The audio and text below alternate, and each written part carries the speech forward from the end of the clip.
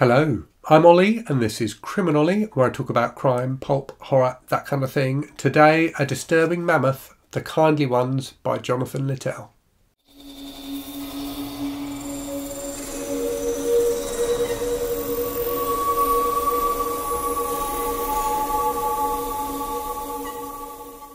So this is a book I read for my ongoing Disturbing Books project, where I'm reading disturbing books that have been recommended to me by viewers. This one came up a few times, a few different people recommended this, and I can see why. It is absolutely horrifying and really genuinely disturbing at times as well, and also huge. And I think its size is kind of one of the things that makes this book as powerful as it is, and I'll come back to that later on in this video. What is this book? So it's a book unlike most of the books I read. So it's massive, and I tend to read shorter books. But also it's a work of literature. So this is a French book, originally published in French, won the Prix Goncourt in France, which is like the French equivalent of the Booker Prize. So it's a bona fide work of literature, which is very different from the kind of thing I normally read. But it's also incredibly readable. So despite the fact that it's nearly 1,000 pages long, I didn't find myself at any point wanted to give up on this book. I think often with really long books, you feel the weight of all the pages you haven't read yet, and you think to yourself, do I really want to keep going, particularly with a book that's as troubling as this one. But I found with this, I just wanted to keep reading. It did take me a while to read it. So it took me about 3 weeks to read. But partly that was because it's physically so large that I couldn't take it with me on my daily commute. So I did put it down a few times during those 3 weeks and read other things. So what's it about? So this is a book about the Second World War. It's written from the perspective of an SS officer who is looking back on the war and the part he played in the war. And it's largely about the Eastern Front and the death camps, so about the Holocaust.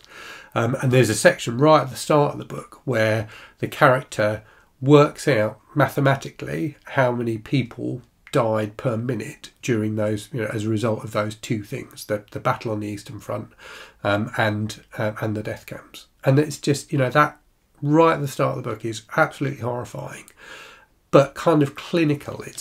You feel quite detached just reading those numbers at the start of the book. But what you then have is hundreds and hundreds of pages of that stuff happening, of you witnessing those atrocities, all those, thousands, millions of deaths.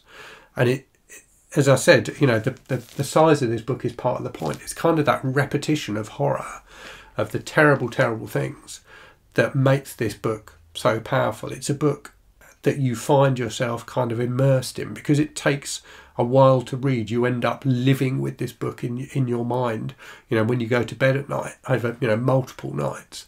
And that, I think, really, really gives the book, more power than it would have had if it was shorter. I think some books feel like they are long accidentally. Like the writer just ran away with themselves and wasn't reined in by their editor. This book, it feels like the size is very, very deliberate, and it, as I say, it really does give it some power.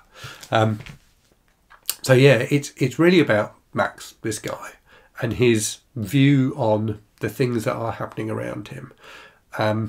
And he's a fascinating character. If I was to compare this book to two books, I would say it's like a cross between Lolita by Vladimir Nabokov and The Painted Bird by Jerzy Kosinski. So it's like Lolita because it has that central narrator who is self-deluded, who is constantly trying to justify their own actions and their part in horrible acts. But it's also like The Painted Bird. So The Painted Bird, a less well-known book than Lolita. And I think it was a book that was quite famous when it first came out, but it's kind of faded from the public mind a bit. So The Painted Bird, again, is a book about the Second World War. And it's about a young boy travelling across a kind of slightly fantastical, war-torn Europe, witnessing, horrible events as he goes. And this, book has that same kind of slightly dreamlike at times feeling to it, in that the things you are seeing are just so horrific that you can't imagine that they could be real. And it's just relentless in that brutality again as well. It just, again and again and again, you get horrible things happening, and you are forced to witness them. So it definitely felt to me, it definitely reminded me of The Painted Bird as a result of that. But as I say, with this, everything you see is filtered through the eyes and the consciousness of Max as a central character. And he is someone who is constantly, you know, he knows at the start of the book that what is happening is wrong. And he even, to an extent, opposes it at the start of the book. And yet he goes along with it. And I think that's a fascinating way of, you know, kind of almost telling the story of what happened in Germany in the 30s and you know, the rise to power of the Nazis. The fact that people did just go along with it. They let themselves be taken in by the propaganda and things like that.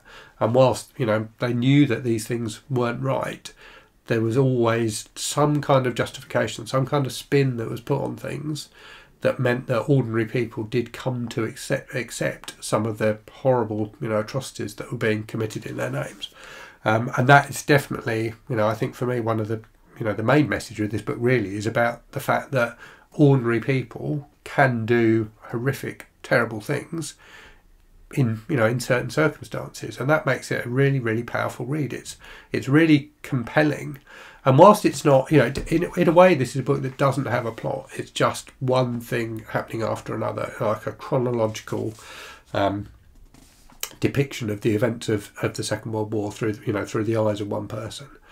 So there's no plot, and yet it's gripping. And I couldn't stop turning the pages. I wanted to find out how it all ended up and what happened to Max. So it's a fascinating and very readable book.